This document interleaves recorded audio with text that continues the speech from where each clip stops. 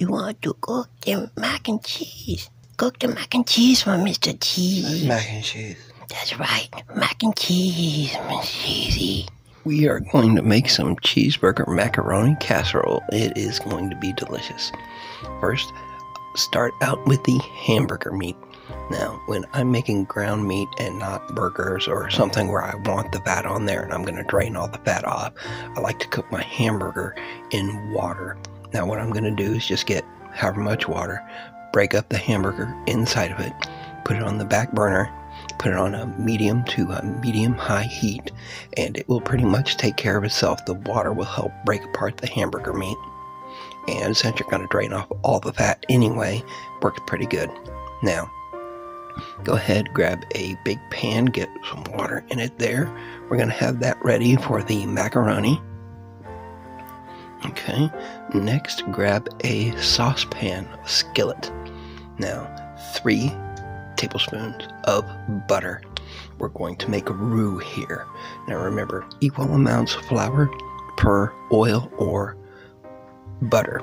Here, you could use oil or something. Butter, I think, tastes a whole lot better. So that's what we're going to use. Now, I'm going to speed up the tape here, but essentially, you're going to let this get melted. Now remember, don't crank the heat too high. We don't want to burn our butter. We just want it thoroughly melted. I'm going to take a tiny bit of this and grease a 9x13 baking dish. Now you could just use some spray or something if you want to, but since I got the butter there, I just figured why not. Now, here's the 3 tablespoons of flour.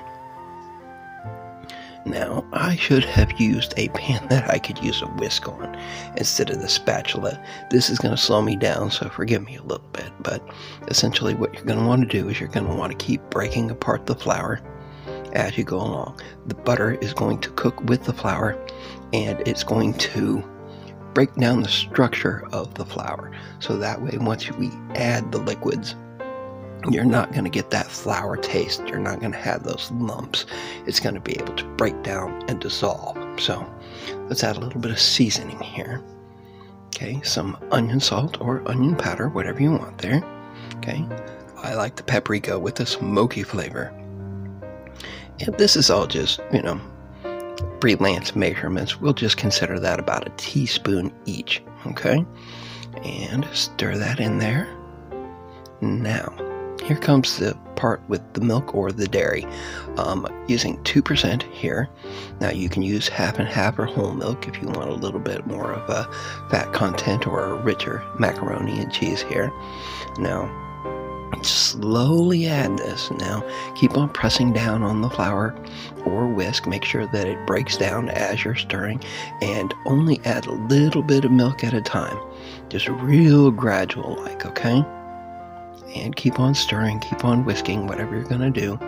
Make sure that that flour integrates there.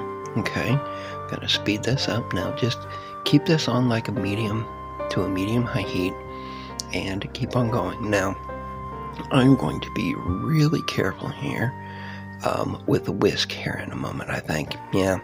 Okay, let me put that spatula down. Add the pasta to the water. We're going to boil that here in just a couple of minutes here. So go ahead and keep on breaking down that flour.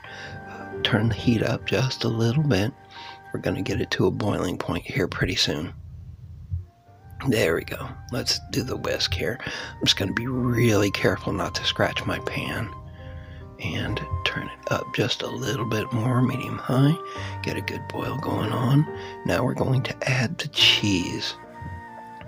I'm adding 4 cups of shredded cheddar. White cheddar and yellow cheddar mixed, okay? Now just keep on slowly adding it. There we go, a little bit at a time. Fold it in, keep on stirring. And you have your cheese sauce. Very delicious. There we go, scrape it. Now, I'm going to crank the heat up on that pasta. Drain the hamburger meat, get it ready. Once it's boiling and you cooked it per the temp on the package, drain. Then add your cheese sauce and hamburger meat. I'm just going to fold the hamburger meat into the cheese sauce before I add it to the noodles, but it really doesn't matter which order you cook it in or add it in. There we go. Let me go ahead and scrape all that delicious goodness in there.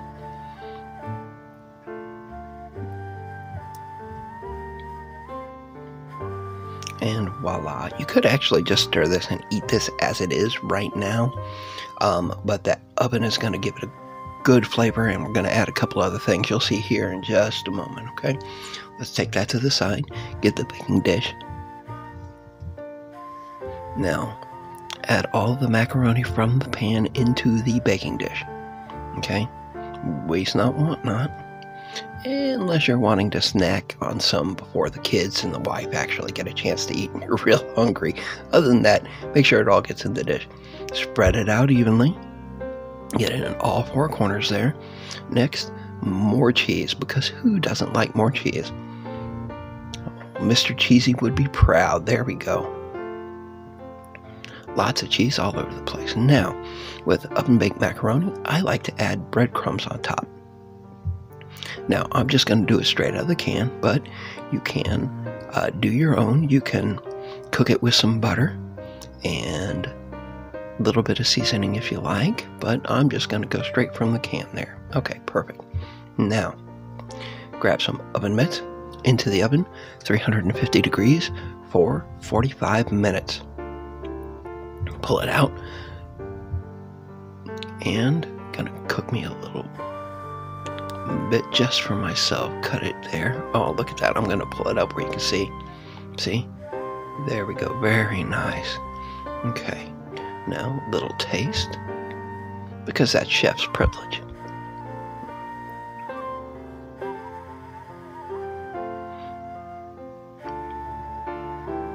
Ooh, hot, hot.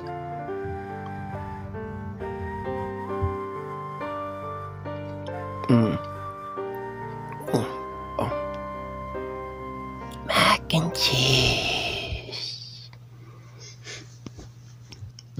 Mac and cheese.